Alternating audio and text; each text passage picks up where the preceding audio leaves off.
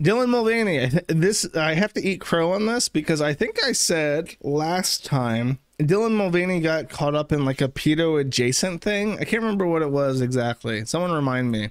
He praised somebody who had made, he said that somebody was an inspiration to him and that person had made pedophilic statements. And I thought for sure after that Dylan Mulvaney's only appeal to the system was that he was this completely squeaky clean gay man that they could prop up and shove in everybody's faces to be like, look, trans people are just normal gays, you know, don't hate them, they're just normal gay people. And then after he made the statement praising the pedophile, I thought that they would drop him. However, they're still pushing him. He is now 30 under 30. Meet the class of 2024.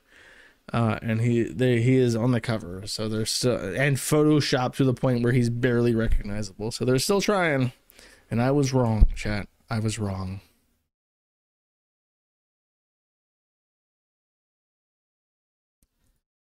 I will play about a minute of this, maybe. We got a lot of videos to stream. People murdered because of their so-called Day of Remembrance, and we recommit to making sure that everyone can be who they are, openly and proudly, without fear. Hashtag Trans Day of Remembrance. Trans Day of Remembrance happened over the last week while I was not streaming, so I missed it. I didn't even know about it until I saw like a fucking hashtag or some shit. I don't know. They keep doing tranny shit. It's so fucking disgusting. The only problem is there haven't been any trans people murdered because of their so-called gender identity in North America at all in recent years. They're remembering the murdered trannies for their transgender identity. And this lady does a really decent job. This video is 6 minutes long. I'll play like a minute of it though.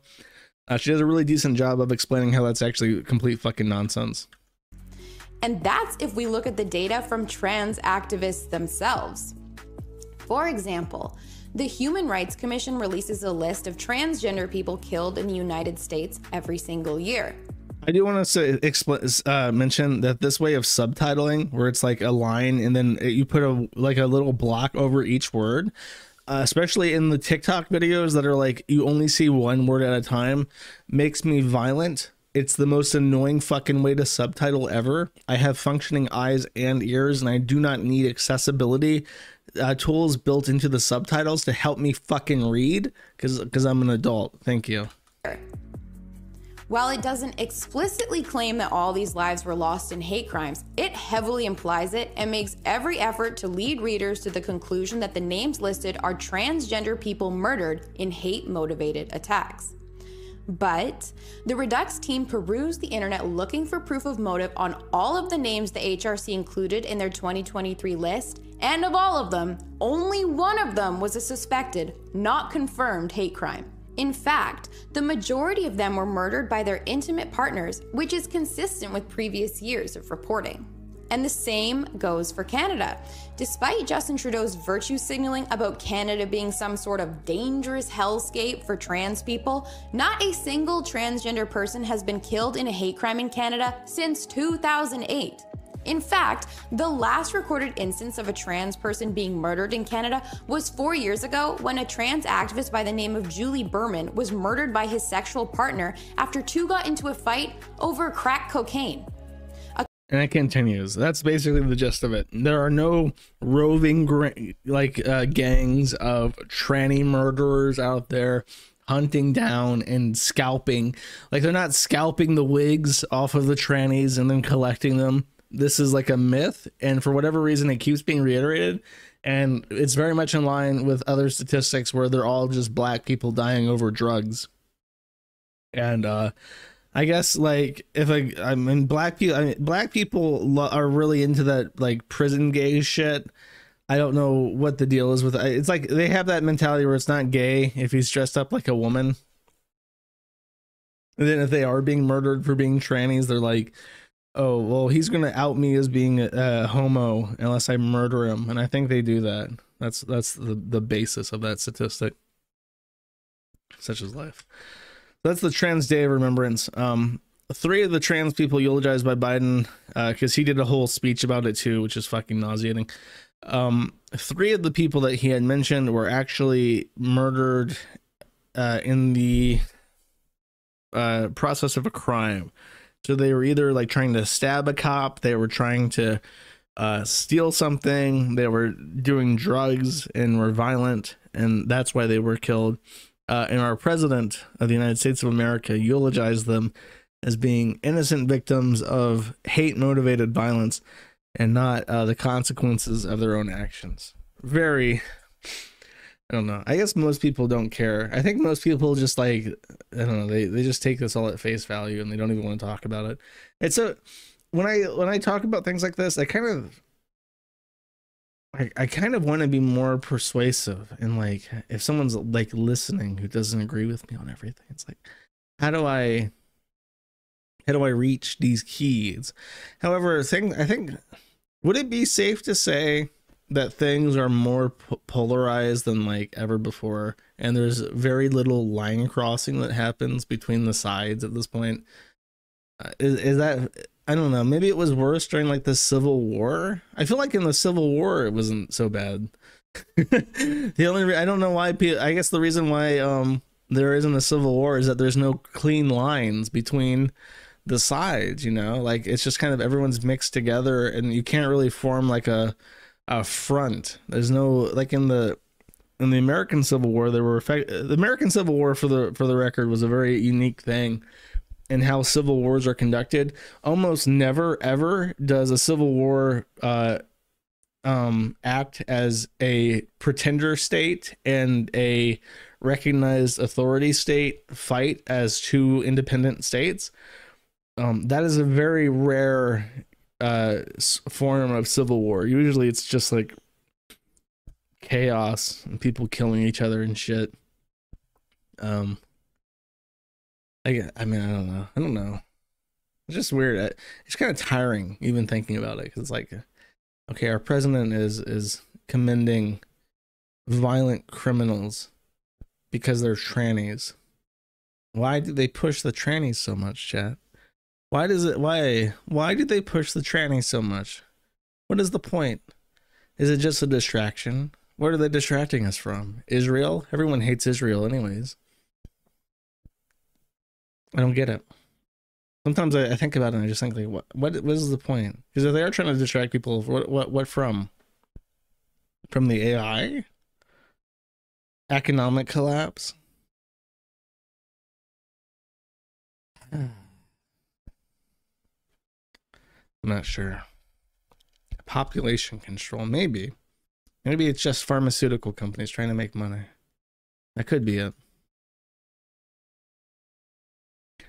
Jimmy Fallon said the word bud. Kid. Oh, well, I mean, for Halloween, I was obsessed with how the Capitol people were in costumes, and I made my own costume. What? Oh, bud. I know. This is unbelievable. This is really cool. Look at those fake silicone tits bolted on to a lengthy gay man. How disgusting. Cool. Yeah, I think now you're in Hunger Games. I know, as a Capitol As a Capitol person. It's crazy. It's really, yeah, crazy. Look at you. Yeah. Congratulations, bud. Come on, is that Kind of like not too far off from me. not bad? Yeah. Tell me It's who not you a played. she. Tell me who you played. Wait. Where do you want me to Here, go? who said that? Slick we on didn't top. stand Is up. she retarded? Slick, I'm afraid to say you would be fucked in the ass. If you went to the bar with this gangly troon, your butthole would be popped right now. Disgusting. Everyone shame him. Sure. Yeah. Okay. Am I gonna start crying? I Oh don't my know, god. like, Holy shit. Whatever comes up. We look right at you. Yeah, and we look like this. Okay, and like this, and then we roll the shoulders back, and then we go. Okay, ready? Okay.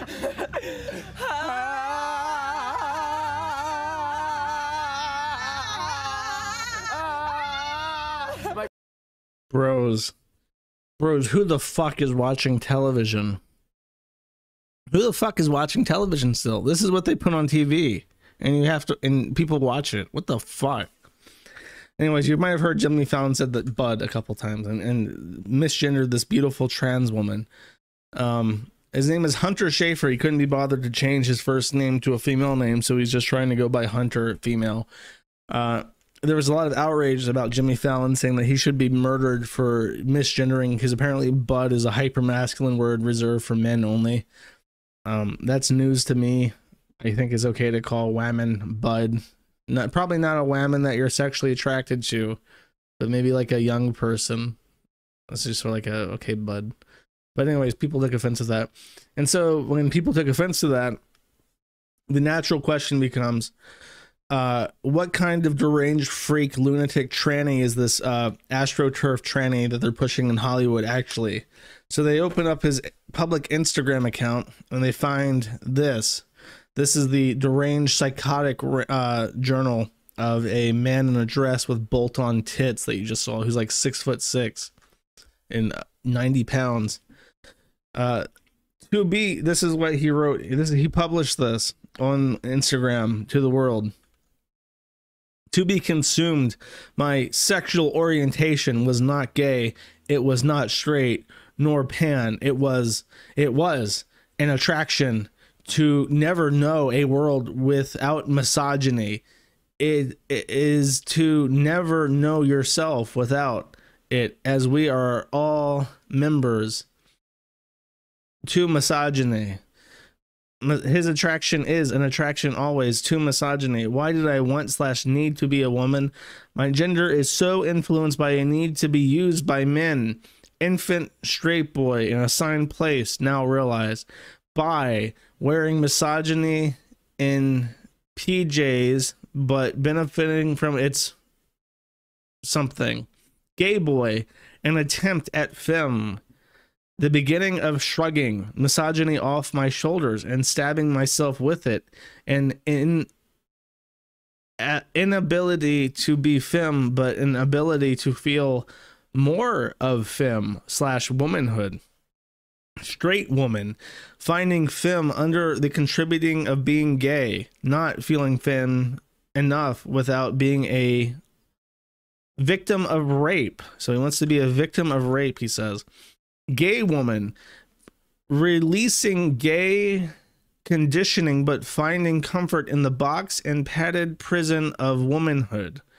Queer person, the most liberated from gender I have found myself, still something with dealing with the ruins of sexual brainwashing, but awaiting my own femininity to flourish, a void of men. To furnish? My own feminism to furnish it a void of men. Okay. And then it says, looks up the AOT of eating, consumption, the thrill of being eaten used to arouse me. So he's a vorophile, in case you aren't catching on. Is this misogyny still due? Or he says, I think I used to, maybe still do,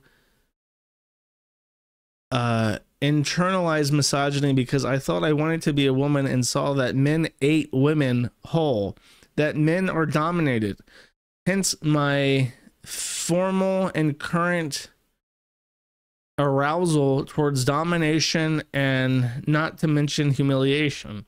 Why is it that sex, and all too commonly an act of violence? Why is it that rape is fetishized by both sides of the binary? How do I take on the sexuality so easily and without thought? Was I gay because I was trans? Did my yearning for becoming to be a woman, to escape the prison that is being a man, make me want to be eaten by men so that I could, like a woman, so that I could fear like a woman, die like a woman, feel like a woman? Was being gay the only answer to this? I remember not liking gay porn because I could not find the big us contrast. Then when I was gay, I liked straight porn because it lacked misogyny, oppression, and abuse. So this man is a vorophile who is so turned on by being humiliated. because part of the vor experience is like becoming shit, like being digested, that he has like digested his masculinity internally according to his insane ramblings, and became a woman, which is the ultimate form of misogyny because he just hates women so much.